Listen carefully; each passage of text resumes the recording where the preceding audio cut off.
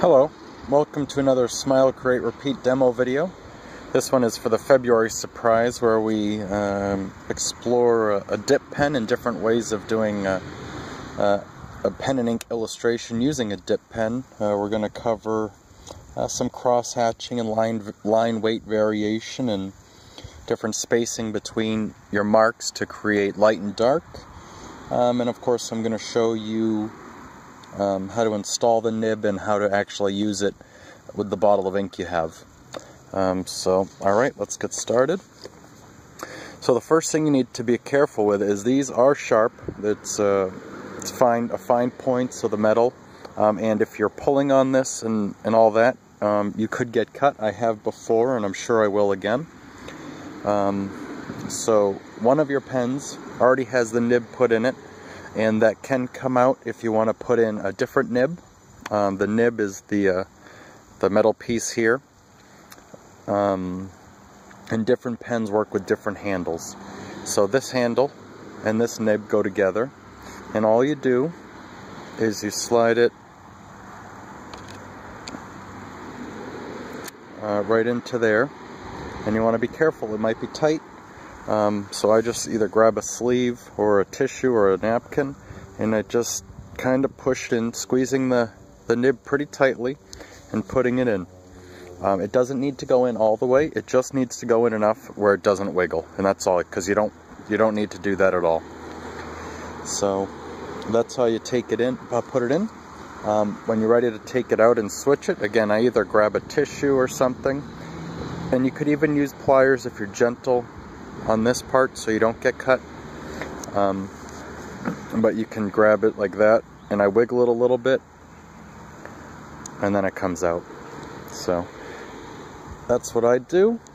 You want to be careful because it is sharp, and you want to try not to squeeze these pieces up here because that's made with precision, so the ink flows to the tip, and you don't want to ruin that. Okay.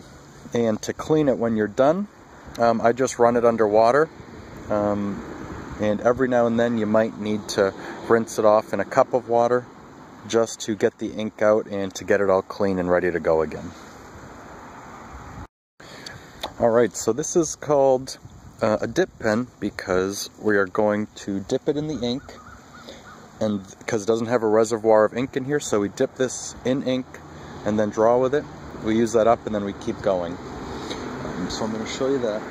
And I have a different bottle than what you have in your February surprise, just because this is what I have, and this is just to show you so it's a little easier on camera.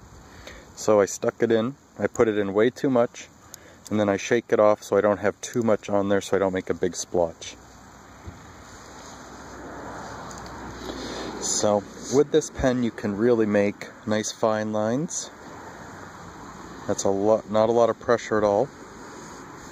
Okay, you can make thick lines if you push hard,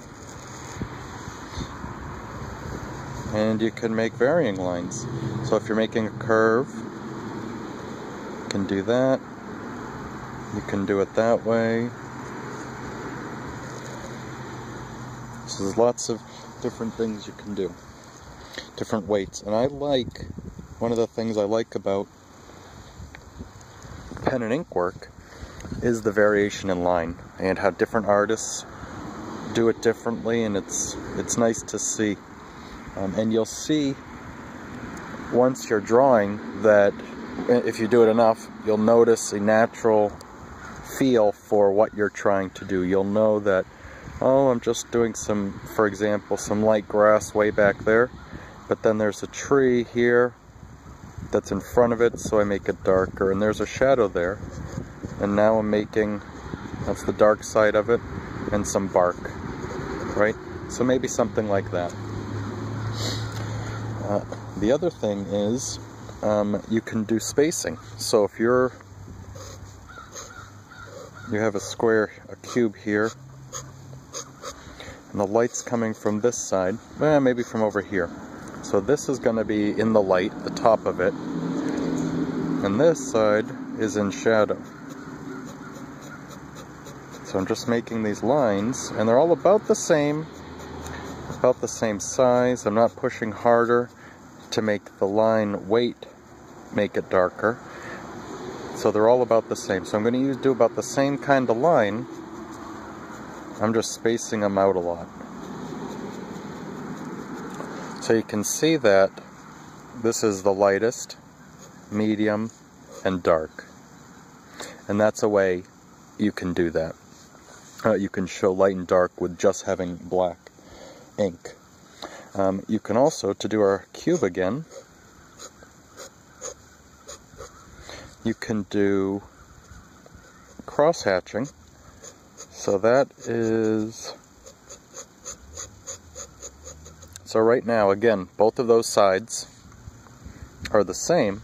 So if I go at this side in a different direction, these lines were going this way. If I go in a different direction, now that makes it darker.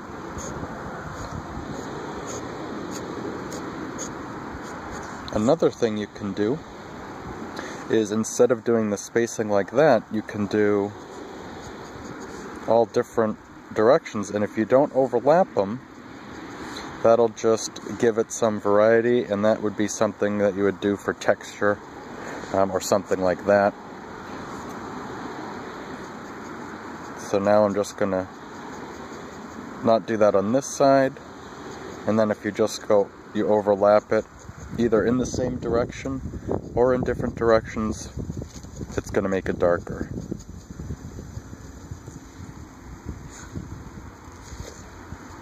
And that's very basic of what pen and ink is about, and the basic techniques on how to do it. And then of course there's also just the filled in black area. So let's say I'm going to do it a little smaller just so it's quicker. That's a horrible cube. So I'll make that side shadow so I can fix that. So that side's that way. And if you make that solid black, that's a nice design element. If you make it a really dark. If you notice, of course, in comic books, if you look at those at all, you'll notice there's lots of black shapes because it just adds to the contrast and drama of it. But if you look at even some fine artists that do pen and ink illustration, you'll see lots of just black shapes to really hold the composition together and bring your eye around the composition. Okay.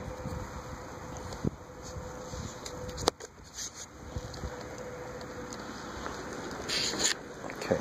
So what I'm going to work on here, and I'm going to try to show you all that together, is I'm sitting outside here, and I have a birch tree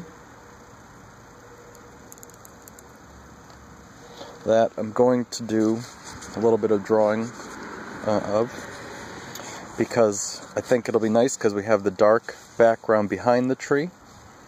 And I don't know how, let me start off by saying, I don't know how I'm going to do this. If I'm going to do more like a sketch, a finished drawing, it's loose or tight.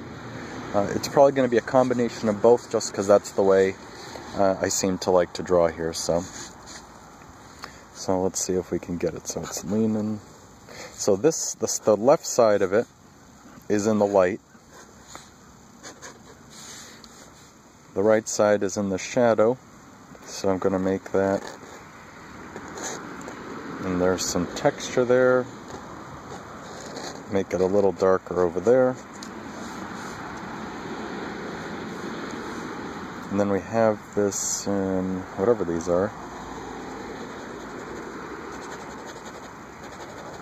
So I'm just scribbling-ish, scratching it in. That's where I think branches probably got cut off. And so this one I'm doing the lighter, smaller strokes and putting more space in between them, because they're dark gray like this one, but this one was in the shadow. This one's in the sun. And then on the bottom, there's all these marks, and I'm going now with the roundness of the tree.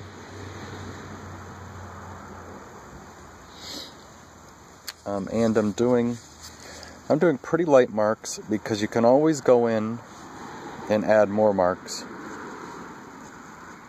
to it. But it's hard to, well, you can't erase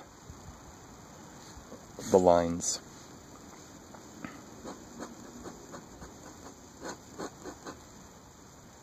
Once they're already there, so.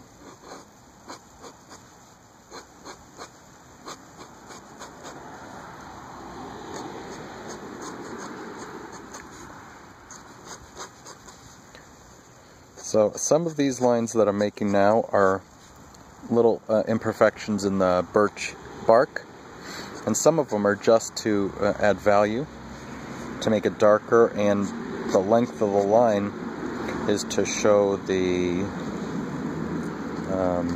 contour of the line, and just to have some value. I think I said that already.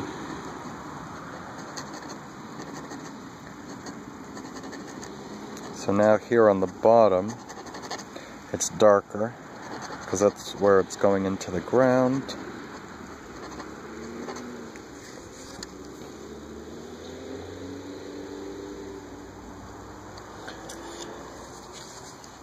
And if you get this ink on your finger, which I did, it comes off with soap and water.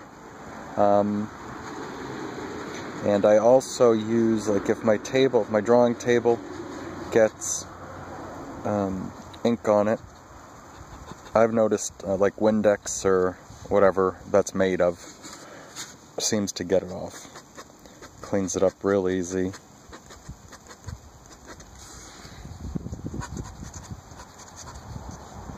So I'm spending a lot of attention down at the bottom, because that just seems to be interesting to me. That's just where I didn't choose to do that.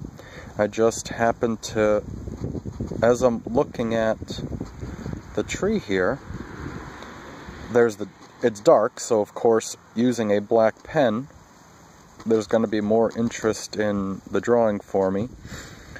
Where it's darker, just cause. And now I've found, this must be a part of a tree that I cut down earlier. A little stump left here. So I'm trying to, as I'm doing this, I'm worried about value, so the light and dark.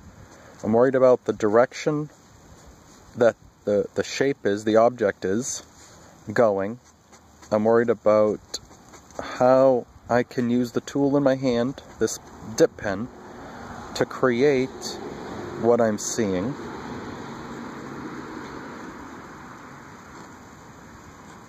And I'm doing that while I'm trying to talk to you and explain that.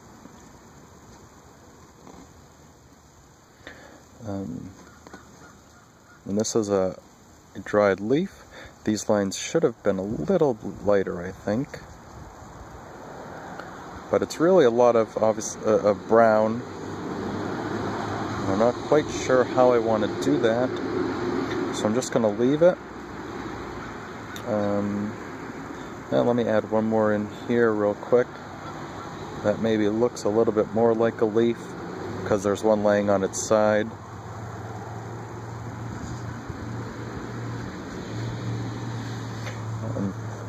And I love looking at people's sketchbooks with pen and ink. So if you have one and you have some amazing drawings, please share them with us, because I would love to see them. So this is real dark in here.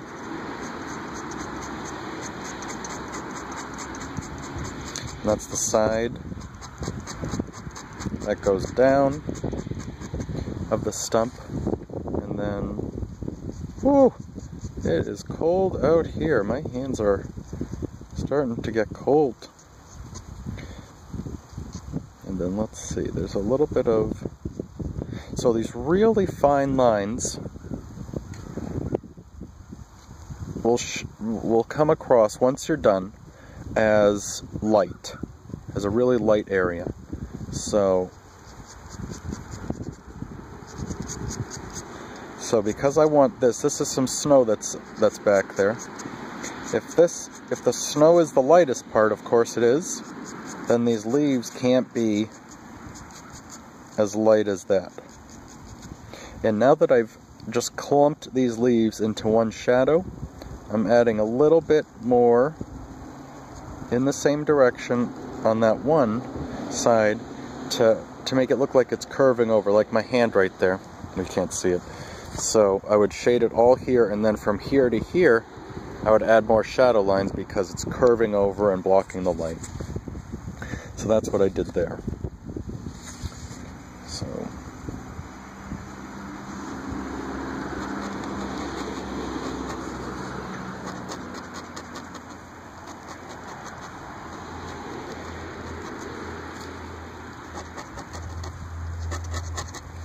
and so this part is really dark as it comes right up against this leaf.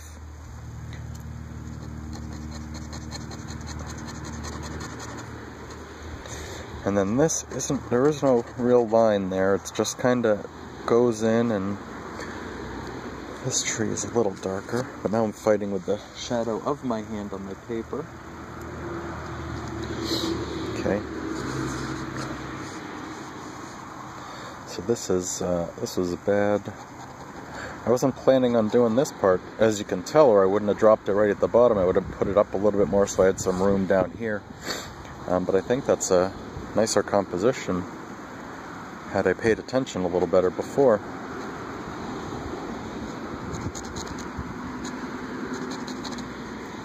So that's all dark. So let's make that.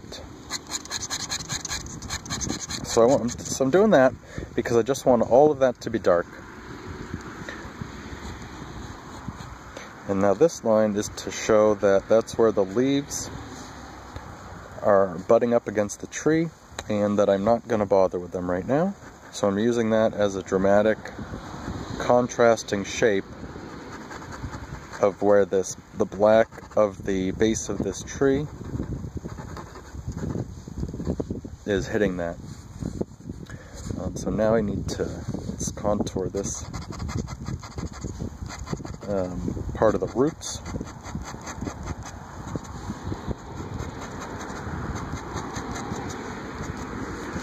And that is, let's see what else we got here. And the direction of your lines with pen and ink really help define the form. So by putting that, you could already see that by putting these in there, it really helps curve that part. So in this part, I'm going to bring them in this way to help show that, and I'm doing curves to do that. And they're going against, and I'm pushing harder to the right and to the start, and then I'm less pressure as I go over. So now that's getting up into the trunk part.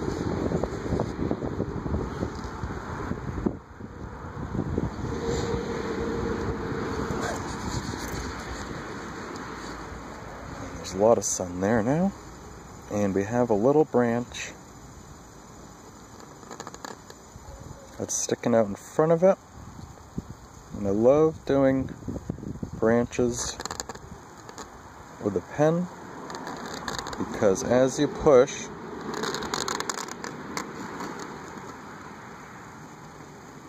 it gets thicker and darker.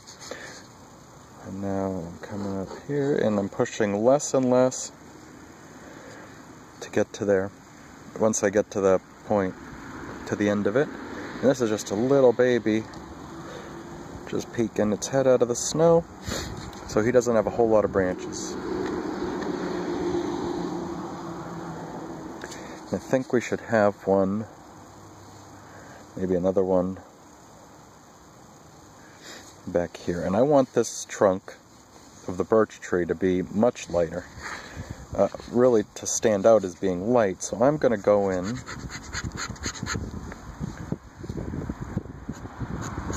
and add some value in a variety of lines, different directions, just to show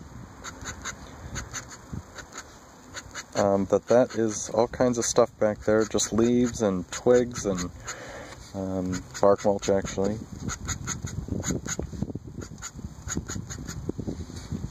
And that's a little bit, and now I'm going to put some more on this side. And as you can see,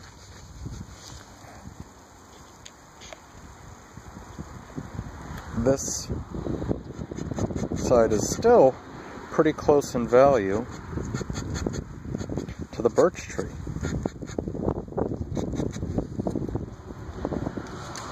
Oops.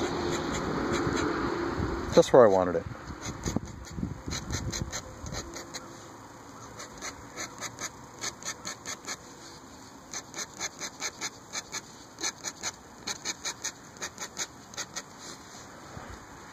Okay, so I need to make that even darker. So I'm going to, be closer to the line of the tree, because I really want to work on making that, the shadow really, a nice sharp edge there to show where the tree starts and this dark background stuff is in the back.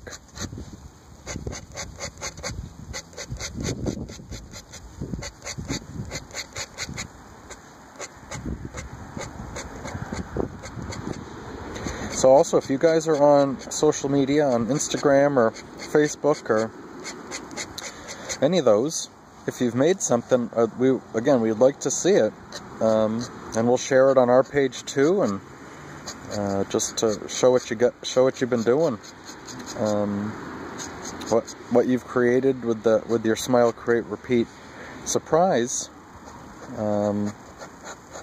because this is one way to do this. There's obviously many ways to use pen and ink, and of course what you're drawing, your subject matter, will dictate also what you might do and how you would use it. So this is very much a sketchy way of doing it. Not sketchy way, but a sketching way. And you can see you can make a repetition of pattern if you do that.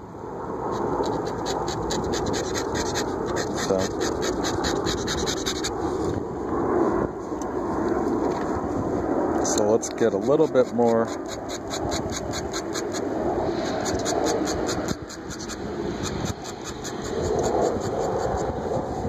So I did that, now I'm going to come up here again, and I'm curving it a little more of an angle than the last column of hatch marks I did, because I want those to combine and add some curvature to the tree. And now these, because it is getting onto the lighter side, I'm curving it and spacing it out a little bit more.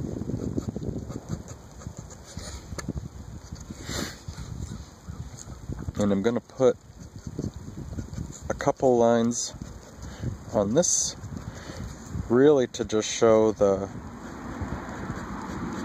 roundness of the tree. And on these, and there is some variation in value in there, so I'm going to add some of that. And there's more of those, so let's add one here. And this is a good one because this is darker over here, and it's still dark, of course, there, but it gets lighter. So I'm going to go pretty light all the way across, and then go back and look at it, and this would be a little darker over here, And then maybe there's a little bit more of the stem of the branch, piece of it still in there.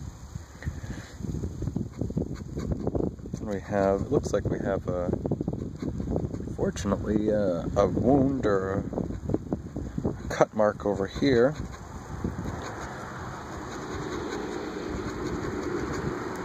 So that's there, and then there's a little, just trying to add a variation to it. So that's my birch tree sketch. Hope you enjoyed this, and before I go, I'm going to show you a couple more just different ways that you can draw with the pen and ink.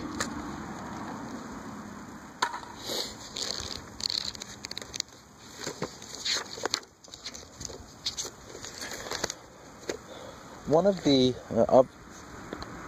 of my first experiences with pen and ink was looking at Calvin and Hobbes cartoons, and if you look at Bill Watterson, the illustrator for those, he does an amazing job.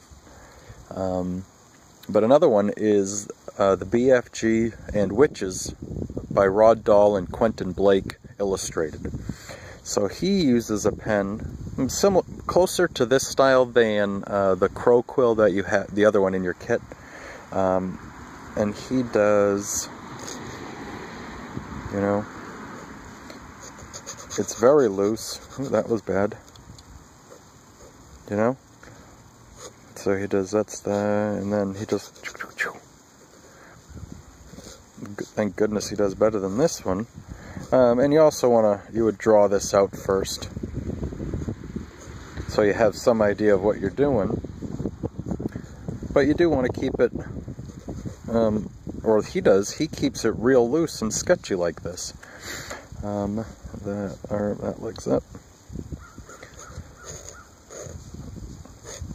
And it's just fun seeing how loose his drawings are, and thank goodness someone doesn't really look like that, but that's what people in his drawings look like. It's not great, but it looks like a person walking. Maybe it's windy, you can look, his hair's blowing. Guess it's not that windy because his tie's not. You know, you could do that. Or you can do really contrasty sketches.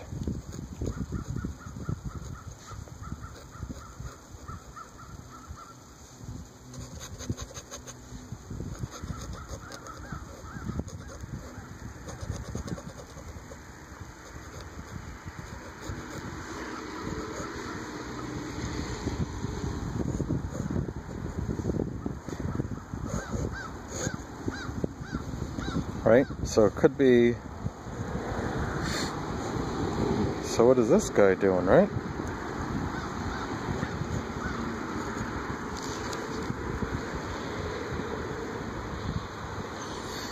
And part of the fun, if you do... This is kind of a tough... Pen and ink is kind of a tough medium to go take to a coffee shop, but you could do that and then just draw and see what happens here. Because this drawing that I just started here, I knew I was going to do a big face, but I didn't know, oh, what's this hand going to do? I don't want it interacting with him, but maybe it can, right? Maybe he's got his leg. And why does he have, right, maybe like a button-down shirt, short sleeve button-down shirt, and a long sleeve shirt underneath. Right, so let's add the buttons, and it's got a little pocket. And see how these are sloppy lines, but the excitement in it is the variation in the weight of the line that I'm making, and how some of them are real light, some of them are real dark.